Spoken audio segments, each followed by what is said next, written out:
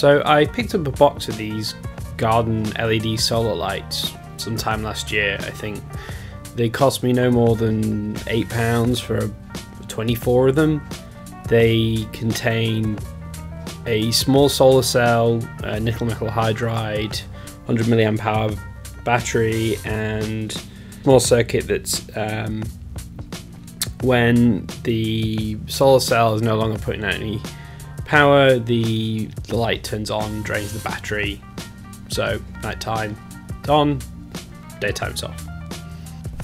So these things have been sitting around for quite some time. I already pulled the batteries out, the circuits have all been pulled out, so the LEDs and previously been repurposed. So now it's time to rip out the cells and solder them all together. So I wanted this to charge a portable power bank.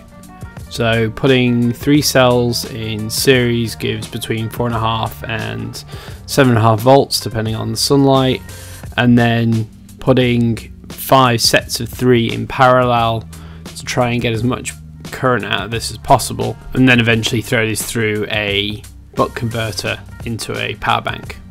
So I got this thing stood in the window with a small load. It was quite sunny outside, so it was putting out, peaking at about 20 milliamps, and the voltage was about 7 volts.